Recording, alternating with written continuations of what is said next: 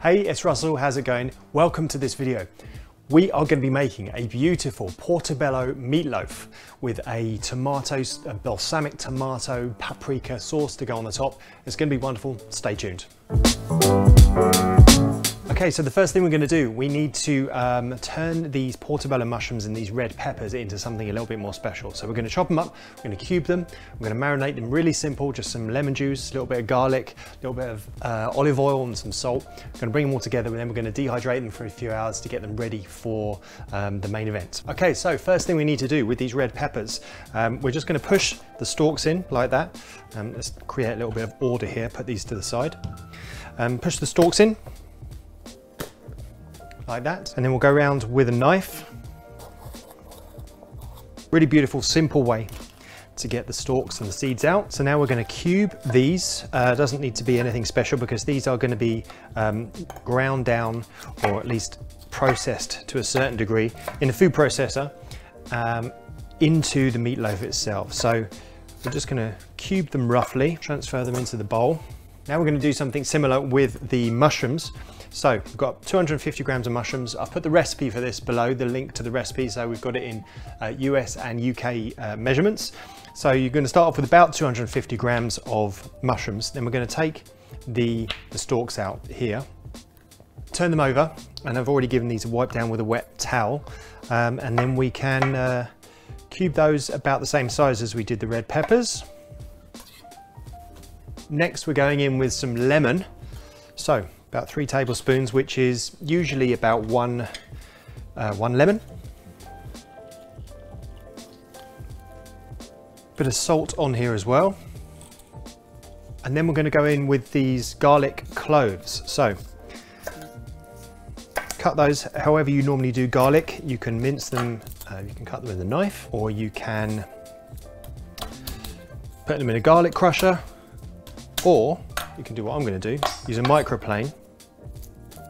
Love this microplane, see how easy that grates that down, and you get all this beautiful garlic underneath. Now we're going to bring this over here for the last ingredient here, little splurge of olive oil. Let's get that mixed in.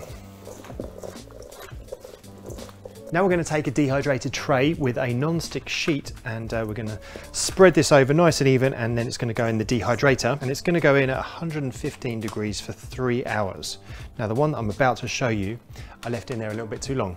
Happens to the best of us. Great thing is, we're not baking here. This is not an exact science. I'm going to show you what they look like in a second. They'll be perfectly fine. Okay, here we go. Look at these beauties. So as I said, they're a little bit more broken down than yours are going to be at 115 degrees for 3 hours. These went on for closer to 5 or 6 hours. So you can see they're really broken down, but beautiful. Still perfectly fine to use, and perhaps even a little bit more flavor because we've removed more of the water, right? So we've made the flavor more intense. So I'd recommend anywhere between 3 and 6 hours. And then they're going to be ready to use in the main event, which is the meatloaf itself, which we're going to do now.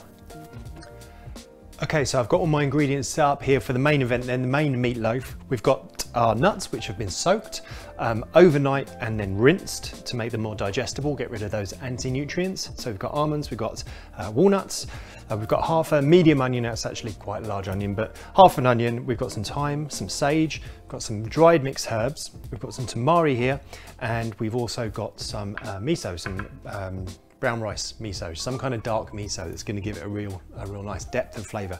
You can leave the miso out if you like, and that's a new addition to this recipe, and it's great without it. A little bit more flavor with it in there. And then of course we've got our beautiful mushrooms and red peppers here. Now we're going to do this all in the food processor, and I'm working with a much smaller food processor than I normally work with, so we'll see how this goes. My normal food processor is in for repairs, so let's see if it works. We might have to do it in batches, but I think we'll be okay. I'm going to get these ground down first, mainly because it is such a small food processor. Okay, that's looking pretty good, but volume wise, we're going to have to keep our eye on it.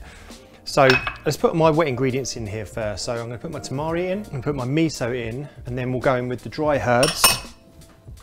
I'll move my fresh herbs to one side here, and we'll work on our onion here.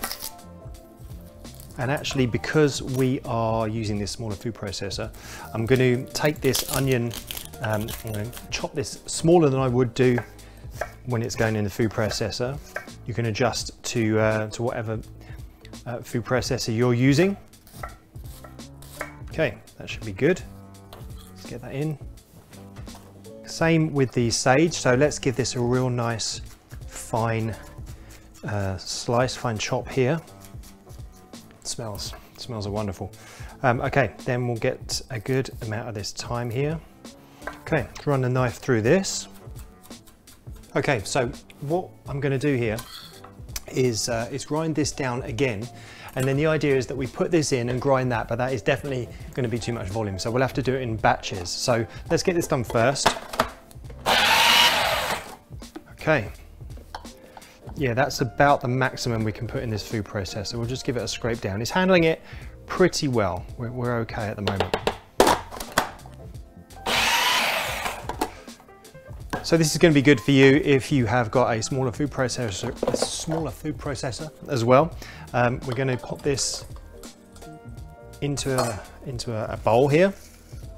Then I'm going to add some of this mixture back in. We'll add the peppers and the mushrooms here to break these down with a bit of the mixture, and then we'll combine them both in the bowl when this is broken down, bring it all together, and that will form our loaf. Okay, beautiful. So let's take a look at this. You can see we've still got these flecks of red pepper. Okay, then I'm going to use a wooden spoon to combine those two. So just as a reminder, if you have got a big enough food processor to do all this in one go, that's the way you want to go with it. But this is looking really nice. Tell you what I'm going to do. We're all friends here, right? I'm going to get in there with my hands, do a proper job here. Okay, have a little taste for seasoning at this point. Those fresh herbs. A little bit of miso in there as well, bolstering that flavour. Delightful. So another dehydrated tray, non-stick sheet. Let's get this out and onto here. Now what we want to do here, or rather what we don't want to do, is have this be a really thick meatloaf, because, you know, dehydrating, we're not using temperatures that are actually going to cook the middle of it like a cooker would. So we need to just bring all this together. So as an example, we don't want it really high like that, right? We want it just a little bit lower. It's not going to get dehydrated all the way through anyway. It's still going to be kind of a little bit moist in the middle, which is exactly what we want. So yeah, we want the outside kind of drier, but we don't want it on the inside. We don't want it, you know, crumbly and dry. So if you follow the instructions for dehydration times, that's exactly what you're going to get. Okay, so that's going to go into the dehydrator.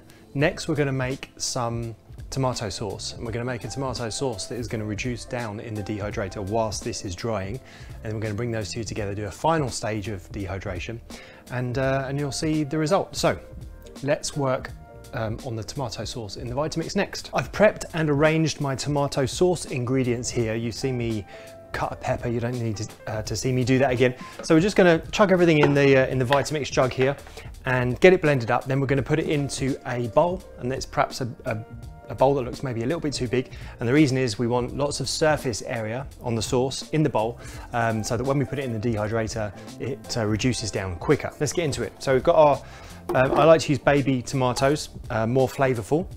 Then in here we've got our red pepper, we've got some garlic, and we've got some onion there. And then in this one we've got some balsamic vinegar, and we've got some olive oil. And finally in here we've got some onion powder, we've got some salt, some smoked sweet paprika, so that's not the spicy paprika. We've got some black pepper, and we've got some ground down fennel seeds as well. Lots and lots of beautiful flavour in there when that mixes with the tomatoes, and when it mixes with the balsamic vinegar, and it reduces down and gets juicy and rich. It's going to be amazing. Okay, let's get this on the blend. So starting slow, little tip for your Vitamixing, make sure you start slow, get everything broken down, get those tomatoes, get the peppers broken down, and then once it's kind of moving, then we can turn it up. Make sure we just get those little bits of onion and whatnot from the side, then we can turn it up and get it smooth. Okay, beautiful. So we'll get this in the bowl. It's quite an orangey red at the moment, but as that dehydrates down, it's really going to change colour and get become a lot more of a deeper red. So this is going to go into the dehydrator now with the meatloaf, and they're both going to go on for 115 degrees at 115 degrees for 12 hours. So I'm going to leave it overnight, going to come in tomorrow, and then we're going to put it all together. Going to see the tomato sauce will have thickened up so we can spread it on top of the meatloaf. Then we'll put it back in the dehydrator just to finish it off, get that tomato sauce nice and reduced down on top of the meatloaf, maybe then brush it with a little bit of olive oil for serving, and it's going to be wonderful. We're going to serve it with this beautiful cranberry and apple kale salad. But all in good time. Let's get this dehydrated and then we'll come back and we'll do that. Okay then, so here we are after 12 hours in the dehydrator. We've got our beautiful nut loaf, still moist on the inside, nice crust developing on the outside there. And then we've got our beautiful tomato sauce here as well. So you can see, if I just move this over, that where our tomato sauce originally was, it's reduced right down. And so it's got deeper red color, and it's thickened up, and it's just about perfect now for spreading onto the top of the to the meatloaf. So these bits around the edge here, if you want to get those out, if you spread your sauce over those and then just leave them for a little while, that will moisten up that dried tomato around the edge there, and you'll be able to scrape it off a little bit easier. But in the name of getting this done as quickly as possible on the video here, I'm just going to use this wooden spatula here to scrape as much off as I can, and then, you know, when you've got more time you can be a little bit more thorough with it. But it's worth just taking a few moments, even if you do it like this, to get those dried bits around the edge, because they've got lots of flavour in. So that'll do us now. Let's bring over the meatloaf and then we can start spreading.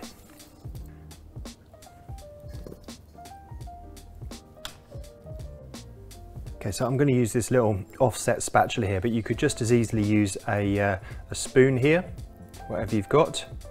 And if you want to have the tomato sauce just on top or all the way down the side, it's entirely up to you, or halfway down, just whatever works. Okay, beautiful. There we go, we've got good coverage on that. Okay, excellent. So this is going to go back into the dehydrator now for about another 2 to 3 hours. And that's going to dry this tomato sauce out even more on the top, going to make it nice and even sweeter and stickier and flavourful. And then we'll be ready to serve. Here we go then, after another 2 hours in the dehydrator, we've got this beautiful meatloaf, nut roast meatloaf, dehydrated sweet balsamic tomato sauce. I always change the title of it slightly every time I say it without meaning to. Beautiful, ready to go. Easily, I've said 6 people. You might squeeze 8 in there. I don't know, six is a good amount. Now, I've got this beautiful kale salad here. I've got a cranberry and apple kale salad. Put the recipe for that in the recipe post for this. Actually, I'll put the recipe for both below. I'll put the links below for both of those. So we're going to serve it with that. It's beautiful, hearty kale salad. I love a kale salad. All right, so this is an optional step. I'm just going to, with this pastry brush, I'm just going to brush a little bit of olive oil over the top here, and we're going to make this glisten, make it a bit shiny, which really changes it, really brightens it up. Look at that, so satisfying. Of course, you'd only want to do this olive oil glaze when you're ready to go, when you're ready to serve. All right, let's get a piece of this cut. So I'm actually just going to cut down the middle, because I want to, for this plating, I want to take a middle bit plate here. So yeah, I cut that in half. Then I've done 1, 2. Yeah, you could get 8 out of this, I reckon. Just depends how hungry people are. Look at that beautiful slice of deliciousness. And then this beautiful kale salad, just in the middle there. And so remember, the meatloaf here is straight out of the dehydrator, right? So it's warm. What an absolute treat that is. Okay, so of course we've got to try this.